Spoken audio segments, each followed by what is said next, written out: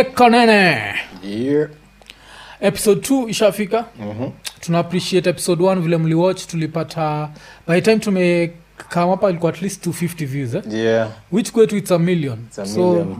We appreciate it. Tuna thank sana. Alafu hizo comments pia tuna like hizo comments because zinatuonyesha kitu tunafaa kufanya next. Tunataka kusikia kutoka kwetu. So yeah. So lazima tu yani to have to shout out to kadhaa Mazdel, Ondu Street Lawyer, what's up? The whole hip hop group. Kuna hii hip hop group on WhatsApp. Kila mtu yuko hapo, Abbas Kubaf, kila mtu ametusupport, tunashukuru kabisa.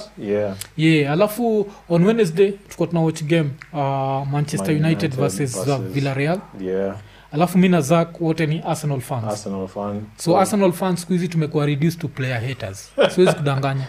Kazi yetu ni kuplayer hate. Jana tulikuwa tu good evening kwa wote wa Man United. Yeah, so kutoka Wednesday tumekuwa tu yani Wednesday night mpaka saa hizi tumekuwa tukifurahia the fact Manchester ili lose. Lakini ni sad sana that tukiwatch game na Zach tuko tunashinda tukiambiana ile time penalty zilifika. Unakumbuka? Yeah. Kwa tunasema tuna wish a black player asimiss penalty. So tunachukia Manchester United but Rashford akipiga penalty tulikuwa tafadhali score. Tulikuwa tunataka afunge cause tulikuwa tunajua kitu ita happen. Tuanzebe akipiga afadhali score. So of course penalty kapigwa 10-10. Yeah. 10 goals then zikaenda ma goalkeeper.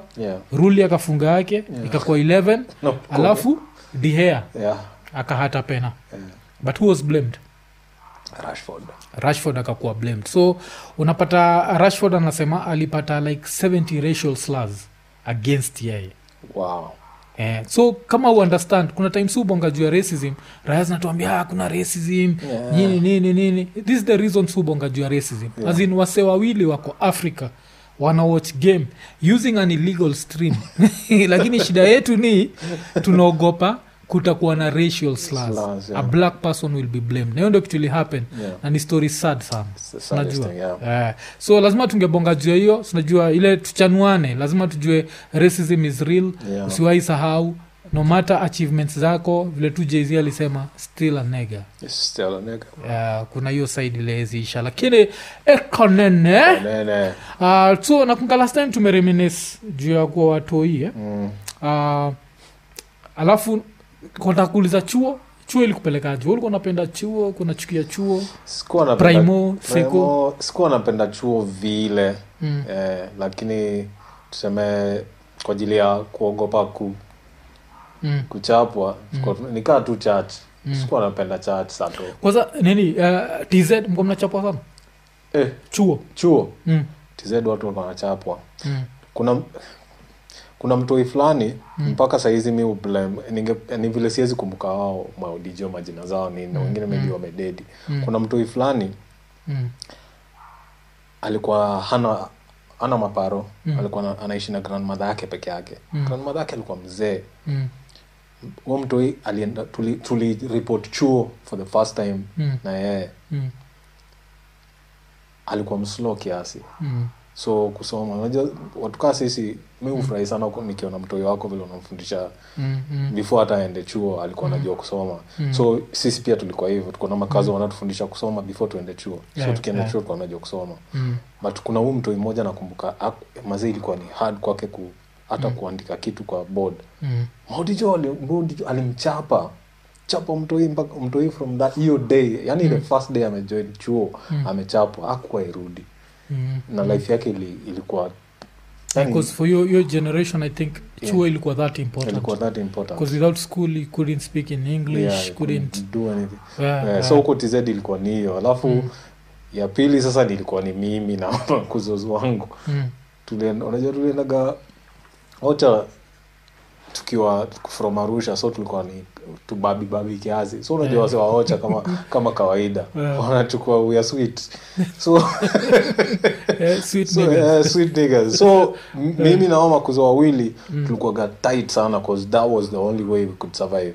We got into like a lot of fights with guys because we had to protect ourselves. Na hiyo hardcoreness kiasi ndio ile nilifanya nikija huku nikaenda chuo za ubabini. Na mangati by the way sikukuwa manga vile cause tayari tulikuwa tumeambiwa rules za chuo, no fighting nini was an SDA school, American imechanganyika na 844 so walikuwa strict kiasi, but kuna mse nilimcheck and then vitu zika change from that time but hiyo ni historia another time.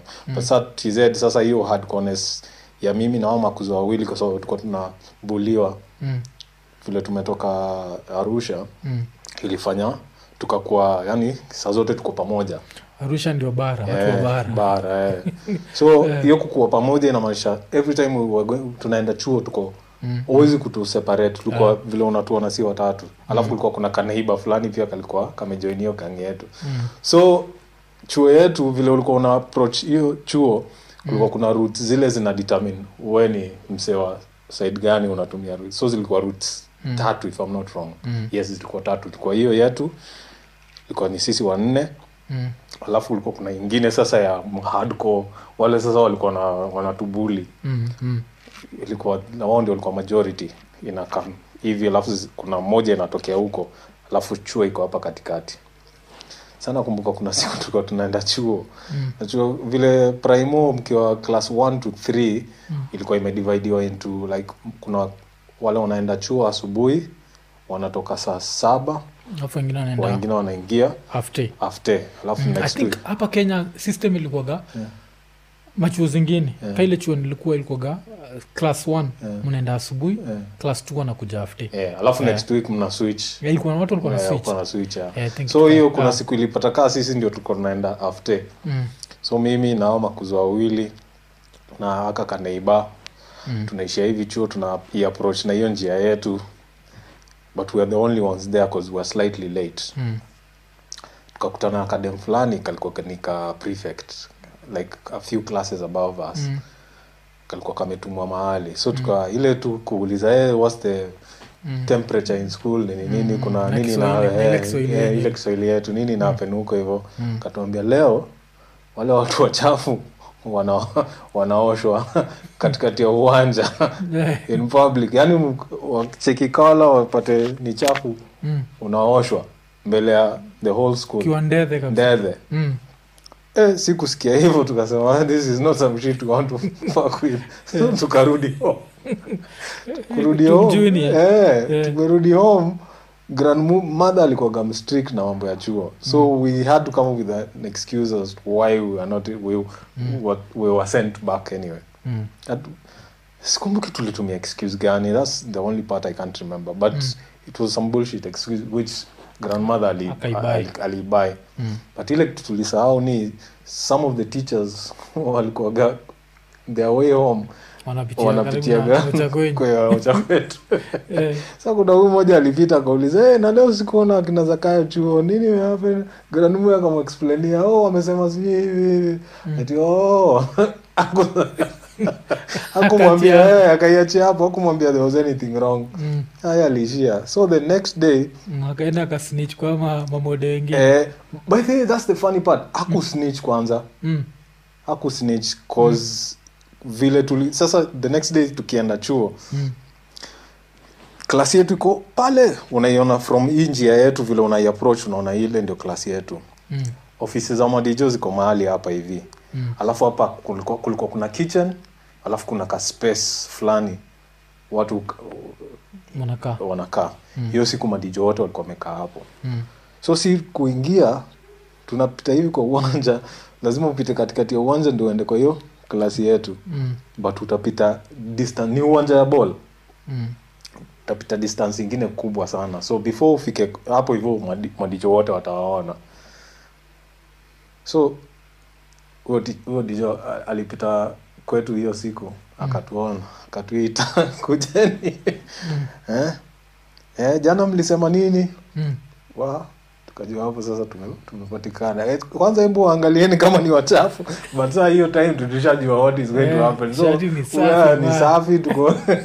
So we know we are covered. Ati jana mlisema mlirudisha kwa ajili ya nini? Maudija wengine hapo wanauliza eti walirudishwa. Eti nilipita pale kwa grandmother akaniambia hakukuwa chuo jana juu walikuja wakarudishwa juu sababu fulani. Eti wacha prefect aitwa. Hakukosekani nangi wale masnitch matiaji. Wale walitumwa kalete viboko. Msee anaenda kaleta viboko zingine mazeni. Alikuwa msherekea. Mazee tulisherekewa. Mazee tulichapwa. I think I remember for like a whole week sikuwa naweza kupoa down. Urasa ilikuwa imefura yani. Hivyo ndio tulichapwa. Na uwezi na home useme ni nini. Umechikuza utachapwa tena. So ilikuwa mazee ilikuwa tulichapwa. Hayo kitu ndio nilifanyaga nikachukia chuo cause muombeaga watu si kuenjoy kwenda chuo. Like even one of the things unishtua jua mtoi wangu ni kama napenda chuo mpaka nashindwa like unajua zile unataka kutua mtoi umpeleke DNA test like hii ni mitoto yangu kweli. Jile mimi sikuwa napenda chuo. Na one of the chuo zilifanyaga nikachukia chuo kabisa ilikuwa Olimo. Nienda Olimo nikiwa 5 Olympic Estate ya Kibich. So like even one of the like most famous people shaenda gayo chuo naweza sema ni Ken Okoth Msali Dedi. Rest in peace kwake cause alikuwa mse progressive sana. So vile alimake like a lot of things alikuwa anataka mpaka wa legalize weed. Cause alikuwa na cancer, I think alikuwa anatumia ka painkiller. So like he's one of the most famous students from Olympic Estate. Anakunganikiwa mtoi tuko nampataga alikuwa class 8 hiyo time. Rai kwenda tu chuo mapema kabisa unapata ikiswing na gate. Na ichapu ina yani model alikuwa na like sana. Even kwanza inakalikuwa msetu likeable.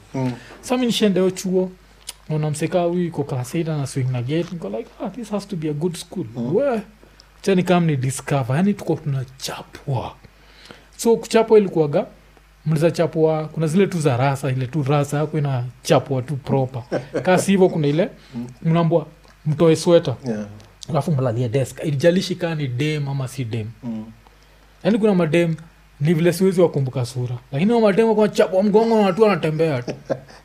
Sisi nataka kushindwa like huyu ni nini hizo. So kulikuwa na hiyo. Alafu kulikuwa na ile mnavua viatu, mnaseti miguu hivi yani. Alafu mnachapwa na pipe. Wow, that's torture. Hii ni torture. Mimi nilikuwa nachukia chuo kabisa. Alafu unapata hiyo time pia kulikuwa na wale mamode unaenda hapo ni favorite wao so wanakudo favors. So siwezi kata at some point I was getting a few favors. As much as I still used to get whooped, I was getting a few favors. Like even maziwa ya Nyayo. Hiyo chuo si kila mtu alikuwa anapata maziwa ya Nyayo. Ilikuwa mamode ndio na determine. So wenyewe ikishakuja hapo ndio tulilearn corruption. Cause maziwa ikishakuja mamode first of all wanajiwekea zao. Bag zao zinajana mtoto maziwa. Then second inakuwa like my students kasi sisi ilikuwaga maths kuja Tuesday na Thursday. So dijua maths ndio alikuwa nakam nazo yani mode wa maths anakuja na hizo milk. Alafu ilikuwa ukianza unapatiwa milk. So mimi nilikuwa naingana na milk kutoka kama mseka dhafu mbaya. Kwa milk mob home inazipasua tu nazi. Cause your time hauoni that the mental damage unaduya watu wengine. So hiyo chuo yani niza sema ilifanyaga nikachukia chuo mpaka nafikiria nikiwa class 6 nilienda tu nimehepa. Nilienda tu nimehepa chuo. Alafu unajua nilihepa kutoka na hii nikaenda mpaka Ocha. Alafu kumbuka hii kabla mobile phones kabla anything. Nimehepa na hii nimeenda Ocha nikaenda mpaka Migori. But the most interesting thing jua history ya kwenda Migori ni nilikuwa na Kobole peke yake. But hiyo time zoma nini za kwenda Ocha ungekalia speaker. Si speaker engine. Kulikuwa hizi mabuzi kwa big alafu kulikuwa na ki-engine kimoto hivi kina so naekelea kitu hivi ndio sichomeka sasa. So nilikalia tu hivi na sikuitishwa nikaenda mpaka Migori. So mama akina mother amenitafuta shindo ira iko wapi like 2 months later nasikia ira iko Migori. Alafu nikapelekwa Ocha kina mother nikapata manko zangu zikanisherekea. Zile ni chapa. Ndio nirudi chuo but nakumbukaga hiyo like hatred ya school.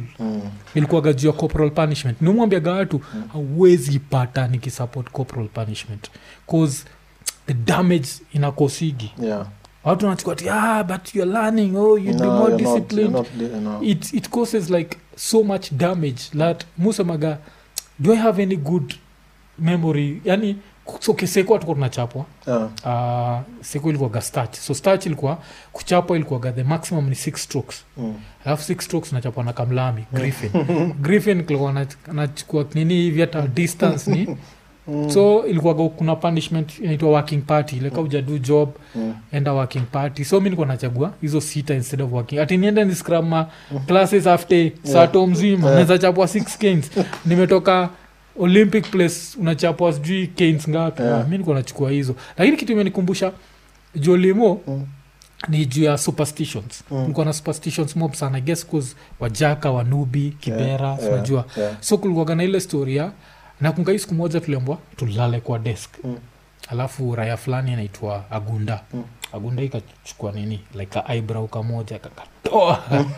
Alafu akasiti katikati ya kichwa, alafu akalala. So ilikuwa inafaa kumprotect. Mode ashakuja pipe pap pap akamiss Agunda. So si tusharudi ziko kwa afu unajua hizo lia. So tuko pale. Sasa shida Agunda ni kifala kikaanza kusmile. Na kunini ile kuonyesha like hii kitu imewaka. Kadem fulani kakana, "Teacher, you didn't beat Agunda." Why? Ilinyesheo.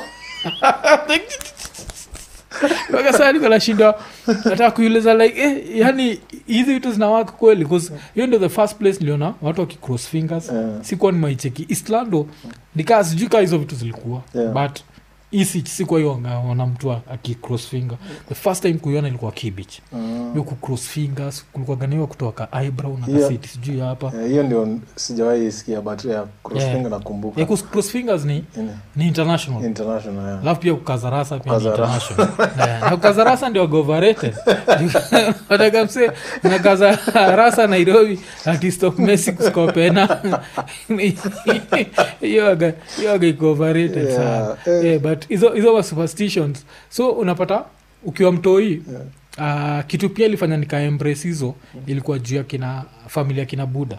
Kulikuwa gana na ni side ya kina Buddha siwezi sema family but side ya kina Buddha kulikuwa gana hizo ma superstitions sana mpaka kuna story siwezi sahau juu ya TZ. First of all Wajaka wengi walikuwa wanaitaga TZ Tanganyika.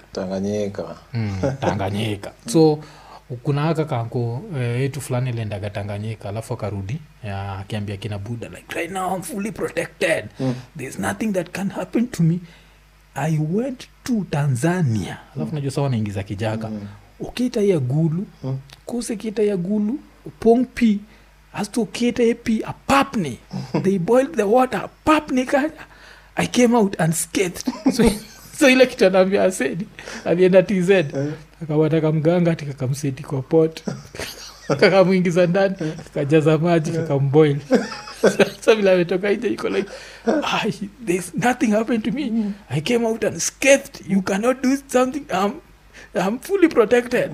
Kinga ninja ni dedi kabla Buddha na Buddha ni dedi kitambo yani anashinda you protection ilitoka I guess ndio ilifanya nikaza ile kumove away from superstitions because unajua na notice nika vitu waziwaka tukiwa watu hizi nakumbuka kuna moja ile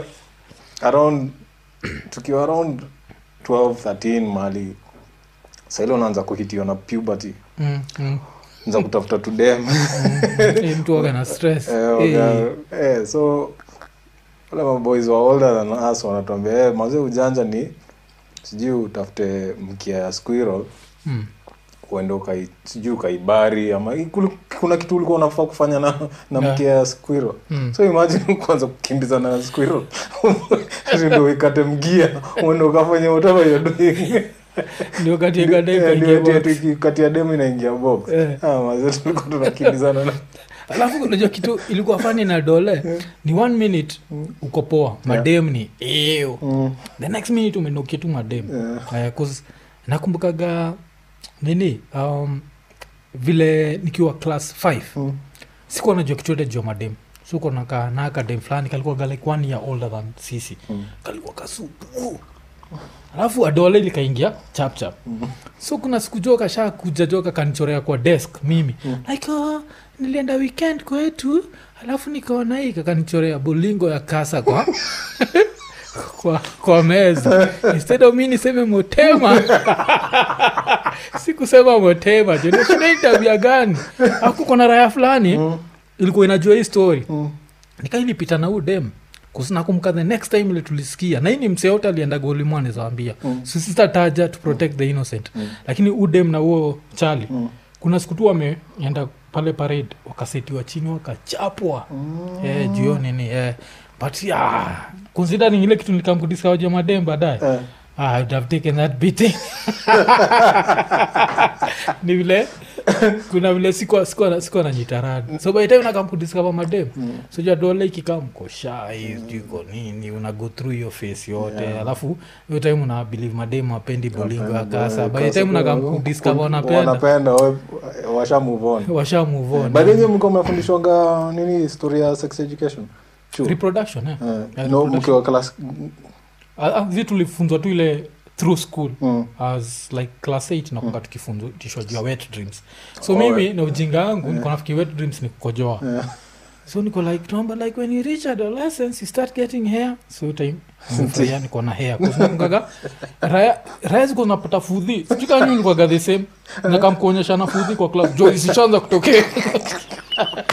Tikira hivi imekuonyesha fudhi like zimeanza kutokea. So sinajua hizo steps zote sijui what lakini come to wet dreams na nikiamka like teacher I've never gotten wet dreams. I know how to go to the toilet because mimi najua wet dreams ni kukojoa. So na kama na discover wet dreams si kukojoa. So nikushow hiyo chuo yetu ilikuwa like a mixture of American. So si tuliland mapema but saa mimi nilikuwa slightly older than them because mimi nilikuwa nimenifikia so nililand so kwetu kutoka TZ that was like strange unafundishwa vitu kama hizo like tabia mbaya si tabia mbaya at that time mimi so teacher anaongea hizo vitu mimi huko hivi niko na wood najua hizo so me because me nilikuwa slightly older than the rest of the kids juniorly repeat because from TZ kukama hapa hii kilami ni ngumu singeweza kuendelea the same class so nilikuwa at least maybe 2-3 years older than these fuckers because nakuga hizo siku kwa sasa nakunga tukiwa seko kulikuwa kana ile ujinga unajua kitu watu waelewage yani okay maboy wanaelewa lakini mademo waelewage ni ukiwa dole mtu nyonji tu uweza kwa tumekaa hivi alafu bolingo ya kasa iko so kuna siku nini tuko starch nini wa histo liwa histo shaka kwa inaitwa Mrs. Muli alikuwa anavaa skirt zingine short so amevaa alafu nimenyonji ira iko karibu na hivi nikaiko imenyonji alafu nikaka notice aka take offense ako like what's wrong with you guys aliona nikachikia histo neta hiyo bolingo akasa na jikisikia sasa naamka sasa there's nothing you can do to stop it hapo ndio kana kashort kastare iko pale kuna feel kaita toka nje alafu kishikia short sana inapata space inajishtua yani nakumbuka sasa hiyo tukifundishwa although mimi nasema mimi nilikuwa slightly older than the rest of the kids kuna msee mmoja pia alikuwa almost same age I mean I got it one too so tunafundishwa unajua kuna ile time unaambiwa sijui uende kwa board uandike kitu na msalikata alafu msemaji alikuwa ni mrefu kutuliko so akisimama hivi kwa desk unaji kitu so msalikata so walimu wanauliza what's wrong with you aongei sando pabeste tulikuwa hapo karibu kuangalia hivi tuka notice umseme nyote hiyo kitu nakumbushaga vile unajua nini Hollywood imekam ikachange vitu sana mche kigima dem like online especially the story may happen kila kitu inakuwa offensive you are sexualizing me so inanikumbusha nikiwa class 8 cause class 8 kuna vile nilihepa olimojo wa kuchapwa nikapelekwa chuo fulani ya Wahindi kunaitwa CGHU pale Tao alafu eventually like moja wale mamode wa Olympic Estate alitransfer kaenda chuo fulani private kunaitwa St Patrick's so alikuwa anataka raya zitasaidia ku-upgrade nini so anachukua ma student so nikakuwa sponsored nikaenda huko so kuna raya moja tulitoka nayo Olimo pia kunaitwa Vini Vini yo ni legend cho, hata ukisichiki usichukue vibaya. Vini bado ndio raya ilichapagwa pale nilikwambia. Pale ilichapwa kwa parade na kadem fulani, kadem alivaa supu. Tika Vini kilikanyageo kitu bado na kiheshimu. So iraya hiyo iko inajali vile dola ile ishika vizuri. Nakumbuka kuna siku moja ishendeaga kadem. Kadem fulani anaitwa Rosemary. So Rosemary kalikuwa kule kadem adola imeingia, alafu sasa jinsi nyinyi watoi au kalikuwa anatembea na chest mbele. Tembea na chest hivi kuna kuonyesha the twins wametokea. So hii ninja jo ilikuwa ina me to them kwa class. Ile design imeenda ikanyonji alafu ikatoa nini sijai mpaka leo ili move ngodha. Alafu sasa imeshikilia nini. Sasa je niko huko naona kitu kana gonga. Kadem what's wrong with you? But era alafu hiyo time ndio siku notice cause yura ilikuwa popular sana na madem. Cause ilikuwa na hizo umanga. Zani sisi tunajua time tunachukua madem wapendi history. So bado mkumbuka hiyo story. Lakini primo ilikuwa yani Adole ilikuwa interesting sana. Lakini sasa shida ya Africa ni hakuna mtu kuambiaga like this is normal. Unaambwa kila kitu ni mbaya. Ni dhambi ni dhambi. Kuhusu nishasikia gata story that kuna raya nini Buddha alikuwa like ameokoka. So since Buddha ameokoka alikuwa namka usiku anaenda akicheck maboyo yake. Kipata raya imenyonji. Usiku jo inaamshwa. Unafikira za kishetani. Hiyo ni child abuse jo. Raya inachapwa kabla irudi kulala. Fikira za shetani like curse the devil. Kumbe that has nothing to do with the devil. It's just like natural kabisa. Ile cause sasa unamaliza chuo umefika pale 19 sasa. Uko obsessed na madem. Mimi kuna kadem jo nisha kachorea letter nilikuwa form 4 kalikuwa form 3. So nimekachorea letter afu ilikupata ile time scrubs imetokea. I don't want no scrubs. Scrub is a sitting on a passenger side of his best friend's ride. His best friend ride wangu pia ni kutembea kama mimi. Kanini andikia tu no scrubs return to sender. Wow. Yani una try kuimagine like but eventually later in life unapata naye okay. That was adolescence. Ndio zile za watu wanachukua ni toxic masculinity lakini he didn't age well. Kuna hizo but hizo nini ilikuwa a very interesting.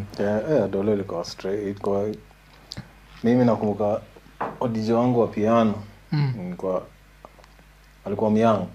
Si hakuwa audijo, alikuwa ni mtoi wa audijo wa chuo yetu. But yeye ndio alikuwa anakamkufundisha wase piano. So vile nilikuwa na hizo piano classes za jioni zile sikuwa napenda cause I had too many things. I was learning too many things at the same time.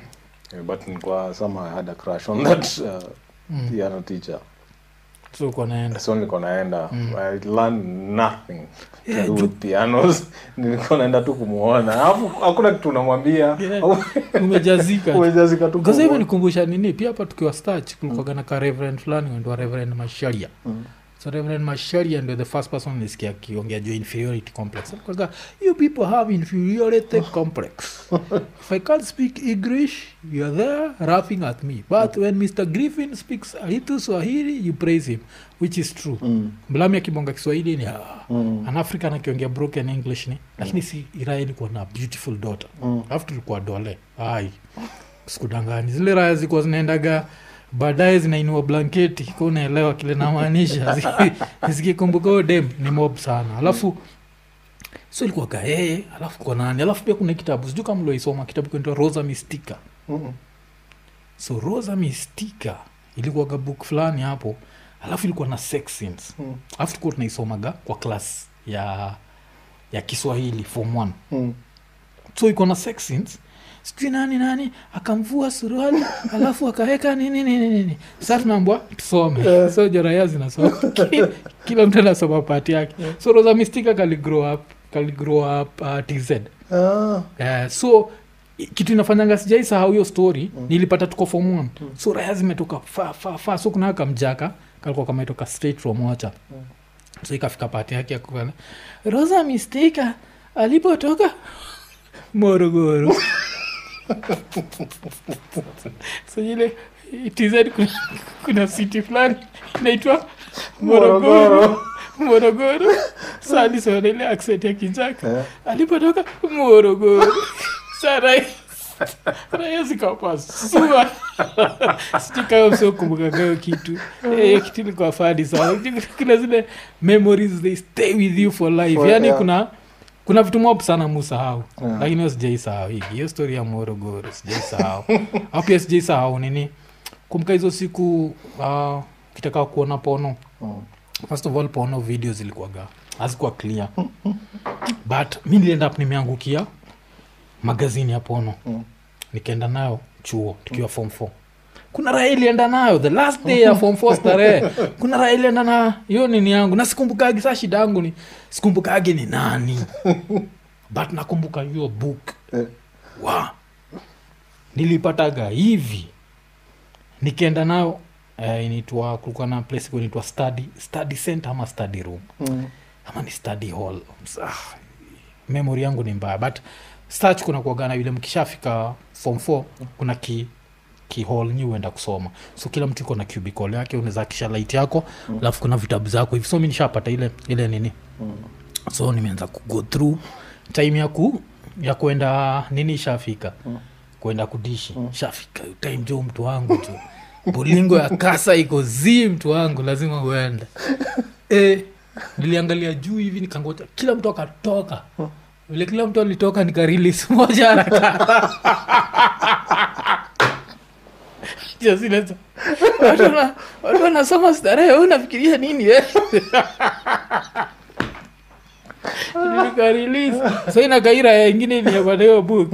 Ili release zake alafu keisha nayo. Hizo siku zo. Si tushapatikana tukiwatch CNN ikiwa on mute.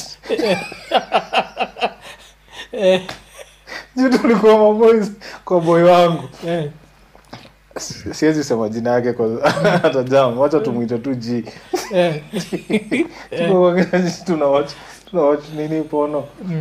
So zile VHS so nyumba yao ilikuwa iko na mlango 2. So ukiingia kwa hao hivi unafungua mlango wa kwanza. Nikaa tu ya kwangu hapa hivi. Unafungua hiyo mlango wa kwanza, alafu kwenda kwa living room kuna mlango mwingine. So hizo waga zina hii waga iko open. But hiyo siku because we knew what we were doing, mlango ilikuwa imefungwa. So mwanzo tuko hapo tunawatch kumbe bro wake anarudi kutoka sijui kama enda wapi anarudi. Sasa kurudi tusikia mlango ya kwanza imefunguliwa ya pili na so wase wakapani. Kaje wafanye nini? Sasa switch to CNN. So tuko hapo tunawatch CNN but hakuna sauti. Iko mute. VHS bado inaendelea. Msaka kama angalia, tuangalia kwa na maboys, CNN iko on mute. Akajua tu kitu liko na happen. Okay. Nitaini kutoa tape. Akaishia wazo katoa tape. Alafu kitu ilikuwa gafani. Hizo tape hazikuwa clear. Mimi sikuwa iona tape yote clear. Yeah. Alafu nakumkata vile nilishiaga nini? Sapa UON. Hii time ndio kuna vile mafala ziko maishaga nini kwa room. Sijui kulikuwa na chikiza mapost movies. So like pone kwa beef bas beef alafu sasa uko naishia kwa room ka cubicle karaya za kampo rai kuna imetokea na nini kuna katika screen kake alafu tuko hapo afu na ninja zinaji excuse one by one zinaji excuse uko tu sure ni kile inaenda ku happen like I've seen enough afu unapata kuna ninja tu ita watch the whole thing. Lakini saa technology kakam right now pona iko kwa alafu sasa mchiki majuzi ilikuwa jana Duale amesema ati Kenya inafaa kuban porn so itakuwa ati ukitaka kuwatch hawezi watch porn using a Kenyan IP address so I think they do IGVPN and so so kuna policy zingine wakati za ujinga za come up nazo najua because I think sex education would be better, teach kids about sex but adults it's none of your business. It's none of your business. Me just understanding ya wase ati Kenya is a moral society what's affecting Kenya pono ama corruption kwani kuna kamseka kwa Turkana kako like siendi kukula chakula wacha nione pornography azin hakuna kitu kama hiyo so kuna kuagana zile ujinga stupidity za Kenya zile zinakuaga sijui aje so Iko Nini tumego down memory lane hii hata fikiri leo tuko nafaa kubonga je story tuko nafaa kubonga je story ilikuwa tu tuna try kuona which part of this we can improve in terms of sound lighting and everything so we're still in the process so just let us know give us your feedback tuambie inakaaje alafu na subscribe like hit the notification button cause Iko Nini